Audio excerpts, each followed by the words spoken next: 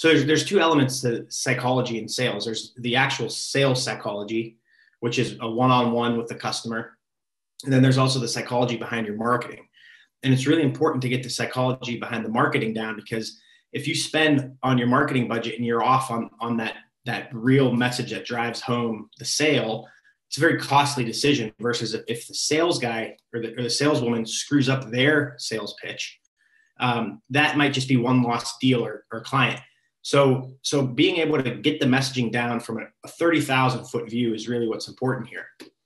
In my career, Oarex funds digital marketers, advertisers, publishers, people that are at the bleeding edge of advertising technology. And in order to be successful in that business, they have to understand the psychology behind the advertising. So I've had to market to marketers my whole career. So I've done just a deep dive on all the ways that we could communicate properly, because if you try to get gimmicky with your marketing, people that are savvy in marketing can see right through it, right? They could tell good marketing from bad marketing. And there's a really powerful effect to having good marketing. So the four things I'd like to discuss really are the psychology behind it. There's basically 8 buckets that your advertising should fall into. And if it doesn't fit into one of those 8 buckets, there's 9 more. These are called the life force 8. These are what sociologists, anthropologists, psychologists agree are universal to humans, no matter what culture they're a part of. It's called the life force 8.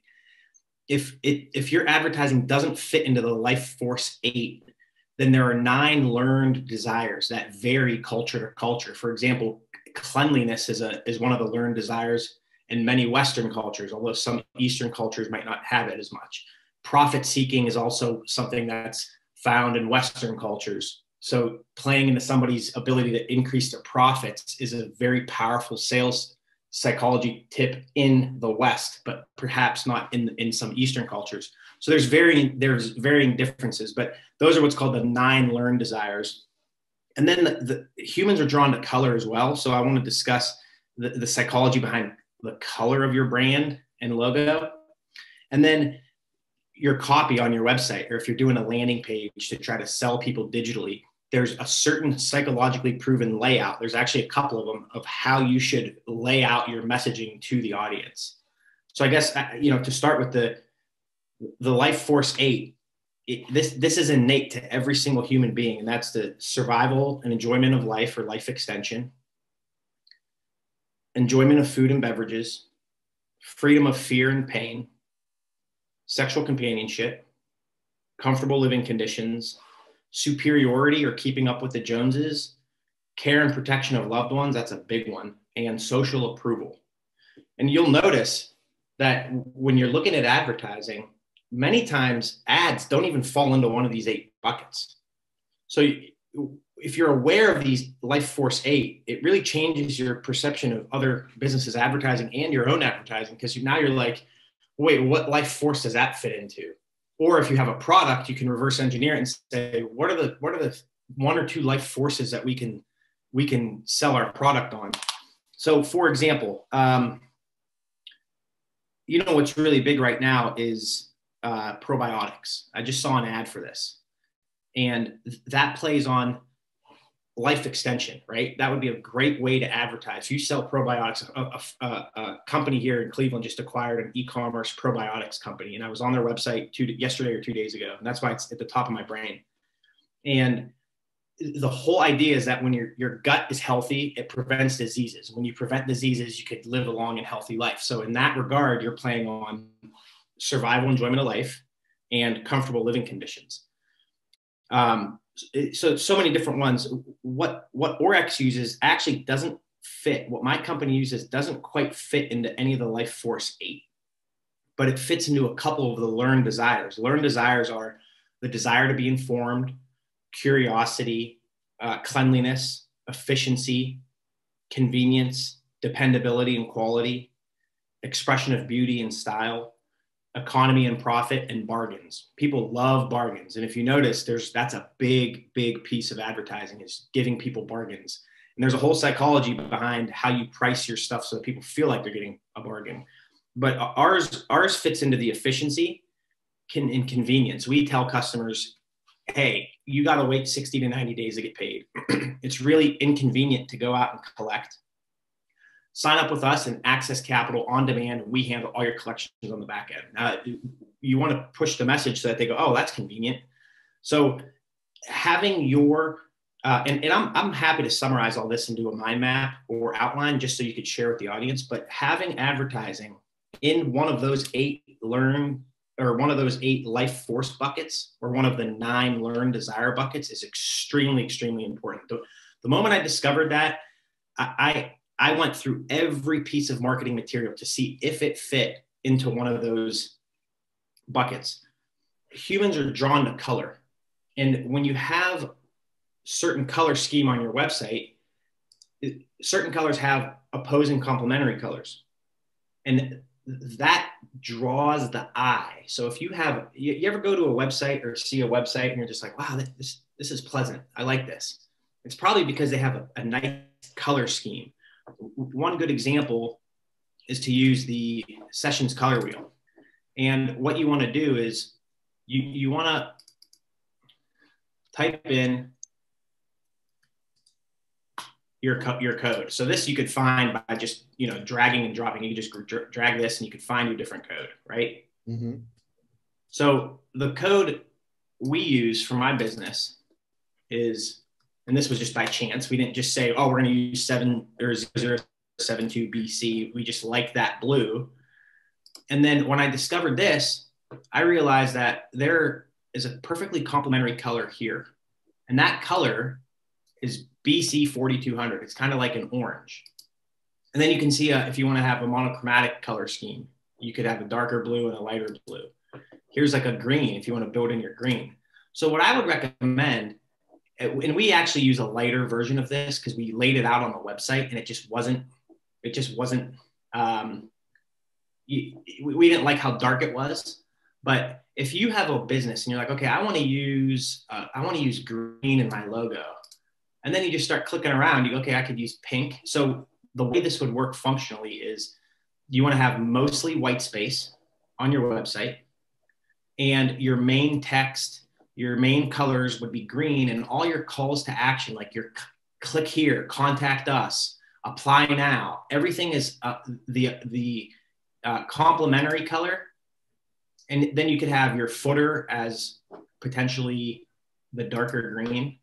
And then you could browse around. So you could say, all right, I want to try this. I want to try this purple. And then you look, okay, so the opposite is yellow. So a couple football teams have this actually. The Minnesota Vikings are a perfect example. They're purple and yellow. Those are complementary color schemes. You want to always have complementary colors on your website, with the secondary color being a call to action. So if you have a main color scheme of blue, you want your calls to action to be an orange or some sort, because what it does psychologically is it draws the eye. The rods and cones in the eye are attracted to opposing colors. So it leads to action on the website. And this is stuff that a lot of agencies won't tell you. These are like advertising secrets that a lot of big agencies use for really big clients. But this stuff matters. It's at a deeply profound psychological level that this stuff matters. And then when you're actually laying out the format of your website, I like a format called pastor, kind of like a pastor at church preaches on Sunday mornings, PASTOR.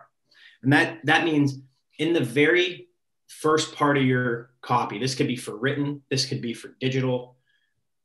The P stands for the people and the problem. State the people and the problem. A stands for amplify the problem. S stands for the solution. T stands for testimonials. And if you don't have a testimonial because you're a new business, you could do a case study in lieu of that. O stands for the offer. What are you offering that user or that customer? And then R stands for response. Give them a way to respond to you. And so I don't think I could think of an example right off the top of my head, but if you go to websites with this in mind, the pastor in mind, you'll see it laid out that, in our business, it would say something to the effect of, many online businesses, people wait up to 90 days to get paid. People and problem. When you wait 90 days to get paid, it forces you to deplete your cash reserves or sell equity in your business. Now you're amplifying the problem. You're saying you got to wait, and now you got to amplify the problem. The solution is to sell your invoices or sell your future digital payouts to Oarex. And here are the testimonials. We put a link to our Trustpilot. Here's our offer. We're as low as X percent per day.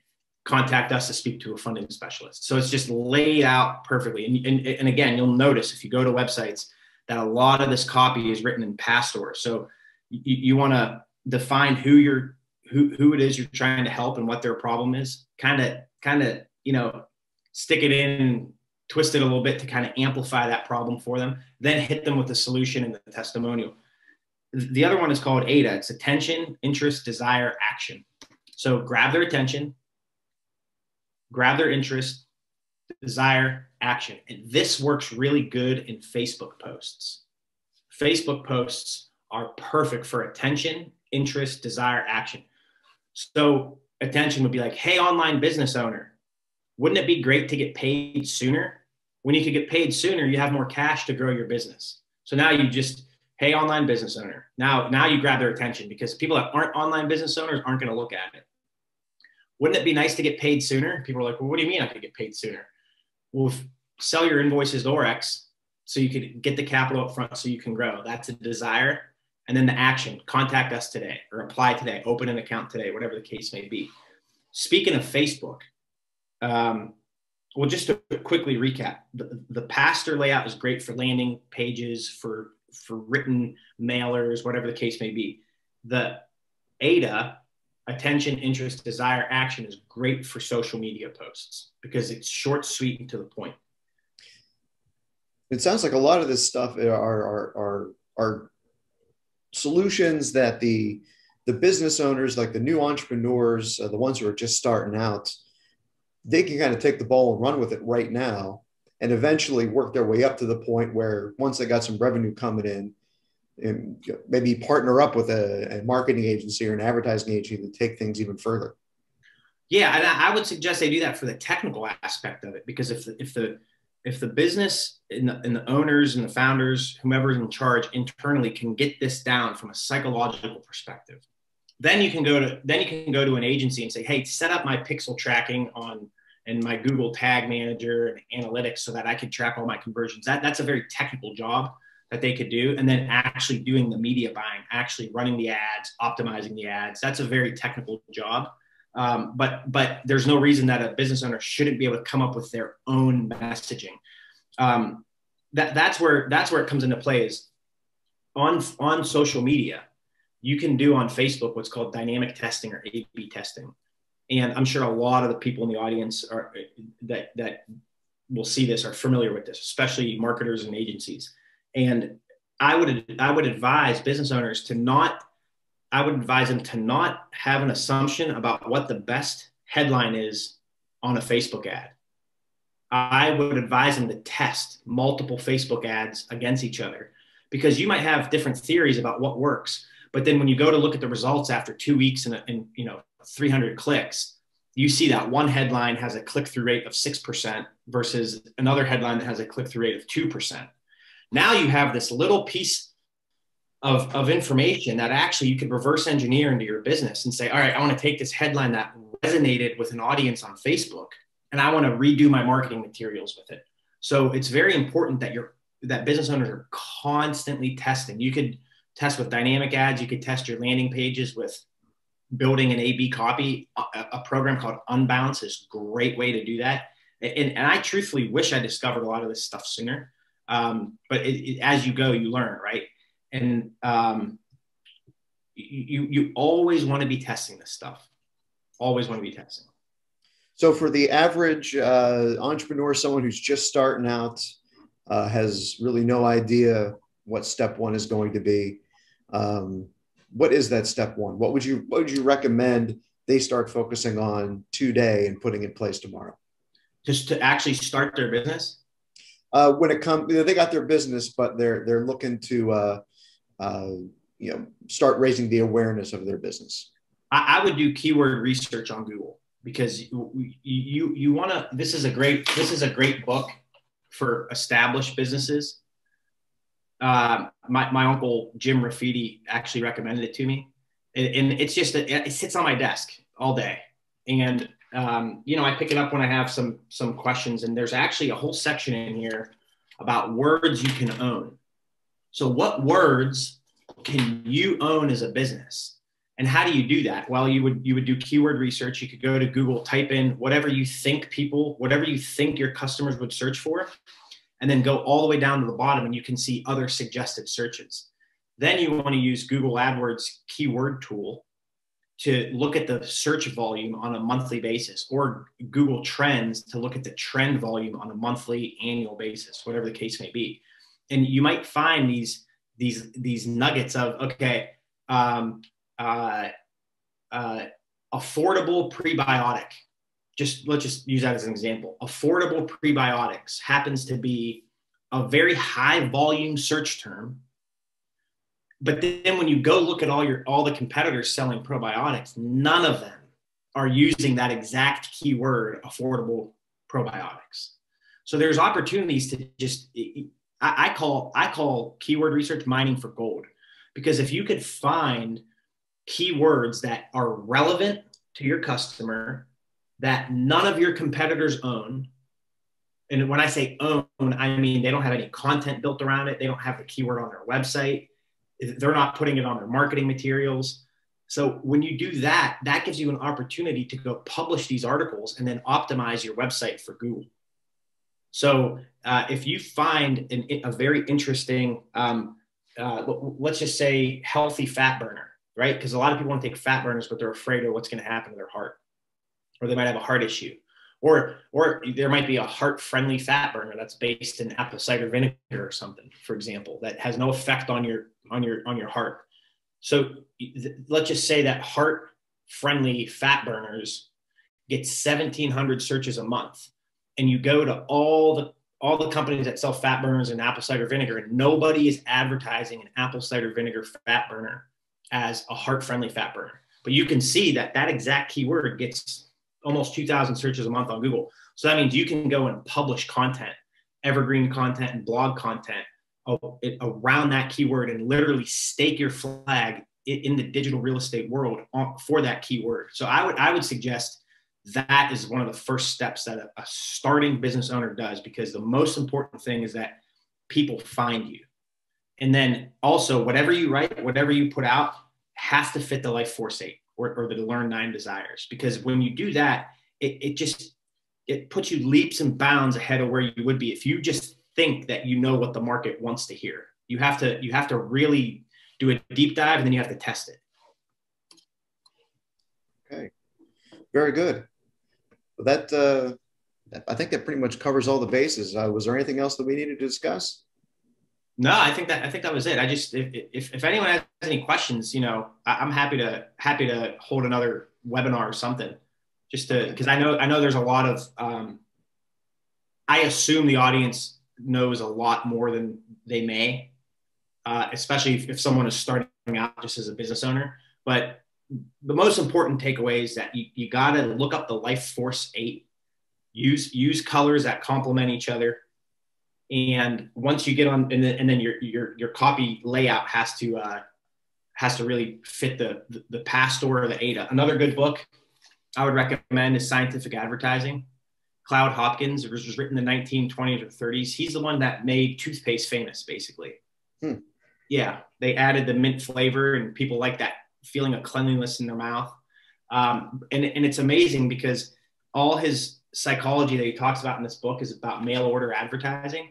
And it's almost 100% applicable to Facebook advertising, because the human psychology doesn't change. So these principles that you can learn that I expressed on this call today are going to be relevant now, in 5 years, and 10 years, and 50 years. They were 50 years, 100 years ago. So really just get the psychological aspect down of your marketing. educate to dominate your industry by joining our Business Strategies Video Network.